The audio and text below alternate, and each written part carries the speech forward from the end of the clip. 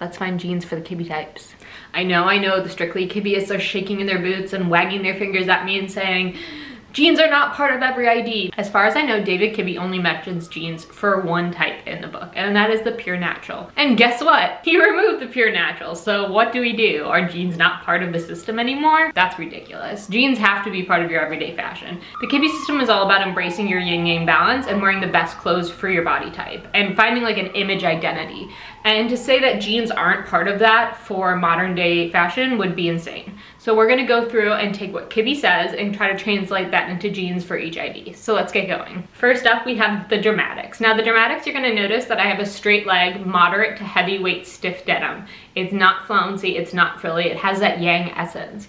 I would prefer the jeans to be a little bit darker and a little less gray to them. So the all black or tonal look creates a strong vertical line. You'll see that there's sharp edges to the outfit, and it really honors the Dramatics yang essence. So notice there's no visual break from my shoes to pants, and it creates that long vertical line all the way down to the floor. For soft dramatics, I actually chose flares because I think that they both honor the verticality of the soft dramatic and the curves. Although Kibbe doesn't mention flares in the book itself, I think that these have been known widely through the internet to be very flattering for the soft dramatic. And you can see here that I kept the tonal look, so we have both dark blues here. And the blouse, well, it's not a casual blouse, I still think it works for the diva chic essence of the soft dramatic. And you'll notice the shoes. The shoes for both the dramatics and the soft dramatics don't break up the line. They're pointed, they're angular, and they kind of hide beneath the trouser or jeans. So with the flamboyant naturals, I think you could also do mom jeans, but for this example, I'm gonna do these asymmetrical A-gold jeans because I think the asymmetry really works with the flamboyant natural, and they kind of have a roomy feel, which is very, you know, free spirit chic. I think free spirit chic just means relaxed, easygoing, effortless. Now let's look at the jeans. They're kind of a dirty wash. They look very natural. Soft edged blouse with an open neckline, soft details. Nothing feels too sharp. So now we have the pure natural, the one that you can actually wear jeans with, and they're described as girl next door chic. And you can see here I have some straight leg jeans that are very easygoing, but I've also paired them with a kind of textured blouse. It has simple tailored lines that speak to the natural family and doesn't overwhelm their frame, but it also accommodates the width of the natural family. And the naturals are just the lucky family that get to pretty much wear any style of pants, including jeans. So now we have the soft natural, which is fresh and sensual lady. And she has that natural bluntness and width, but then she has a little bit more yin to it. So everything's gonna get a little bit soft. Okay, so Kibbe recommends wearing feminine flats for the soft natural, but I think in today's society, we can add sneakers into the mix as well. And I think that totally fits the bill for a fresh and sensual lady in the modern day. As we know, the mom jeans already work for the natural family, and these ones especially work for the soft natural. You can see the denim is kind of like lightweight, so it doesn't overwhelm the soft natural frame. The blouse is slightly billowy, slightly draped, but it still has a little bit of structure to accommodate that width. Overall, this outfit feels softer than the other two naturals. Okay, now we're getting into the classic family, and I just want a disclaimer that classic outfits tend to make me look very flat. There's just something about my essence with the flamboyant natural that classic outfits are very boring on me, so don't judge them too much by that. So the dramatic classic is tailored chic. It's all about elegant fabrics, sleek lines, and some yang essence. And you can see the jeans, I would actually prefer them to be just a smidge more fitted in the hip area. But again, we're working with my closet, and I think these are a pretty good match. The denim is darker and it's very even. There's no wear marks or ornate details. The shirt is elegant and tailored. It has crisp details and sharp edges, all working for the dramatic classic.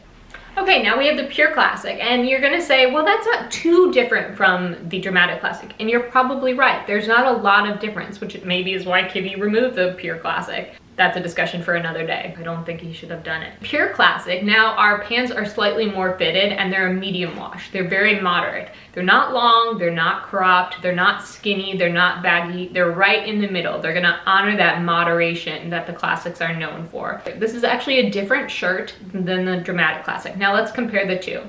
Now the dramatic classic has that extra yang, which is why I chose a shirt that has extra yang. It's a little bit sharper, it's a little crisper, the details are there, they're streamlined. Now the classic, we've got these little pearl buttons that add a little bit more femininity to it, and the texture is a little bit softer than the dramatic classic blouse. But overall, the classic is sophisticated lady. So we have moderation, we have balance, and we have a put together look. Okay, now we're moving on to the soft classic, and the soft classic is going to be that classic essence, but it's gonna have a little bit more yin to it. Now, these jeans might be a little skinny for the soft classic, but I think they still work. Honestly, I think skinny jeans work for most of the IDs, but it kind of depends how you style them and what you pair them together with. So would I prefer a slightly looser jean? Maybe, but I still think the skinny jean works with this, especially paired with that soft blouse. Now, you may be looking at the blouse and being like, well, that asymmetrical neckline seems a little sharp, Gabby. You'd be right, it is, but look at the fabric, look at the seam lines, look at how things drape. But it still has enough tailoring to feel classic. Okay, the flamboyant gamine, we have this combo yin-yang with a yang essence, so we want to reflect that. The jeans for the gamines are going to be a lot of skinny jeans and a lot of cropped jeans. And for the flamboyant gamine, I chose these gray cropped jeans that I paired with some chunky loafers, and I think that gives that like contrast and separates and staccato look that the flamboyant gamines are known for. And then the shirt, I chose this asymmetrical kind of boxy shirt, but you'll notice that the neckline, the shoulder line, and the sleeves all have some sharpness to them, which is that yang influence.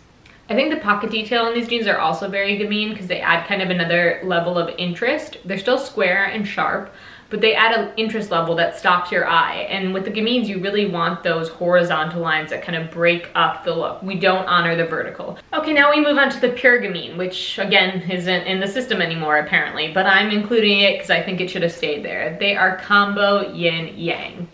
And for this, we want a sharply tailored, animated, but fitted pair of jeans. So you'll see here that I have a pair of skinny jeans that are cropped. The chunky shoes really work well for the gamine. You can see them here. And with the shirt, it's cropped, it's boxy.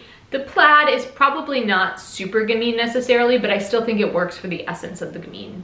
My posture is so bad. Every video I say I'm gonna sit up straight and then I don't. Okay, so now we're moving on to the soft gamine. So we have this combo yin-yang that we've been seeing, but we've been seeing a lot of sharpness. And here with the soft gamine, we're gonna get a little bit more yin into the influence. So we're gonna get a little softer edge. We still want those horizontal lines and those breaks within the outfit, but we want everything to be a little bit rounder. So here with this blouse, it's a little sheer, which fits the fabric, lightweight to moderate fabrics for the soft gamine. We kind of got this flouncy sleeve, but it's fitted at the end. We always want tapered edges with the soft gamine, and this definitely works. Even with the neckline, it's a little high, but because it has this cute little bow, it fits that Spitfire chic very well. Skinny jeans are known for the gamines. You can do them super skinny.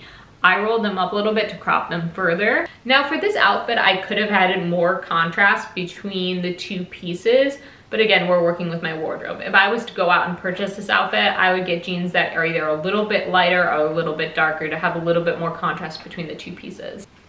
Okay, the theatrical romantic is femme fatale chic, and the romantics are not known for their casual wear, so we have to get creative. Here you can see I have a very theatrical romantic blouse. It has this like corset style with these poof sleeves.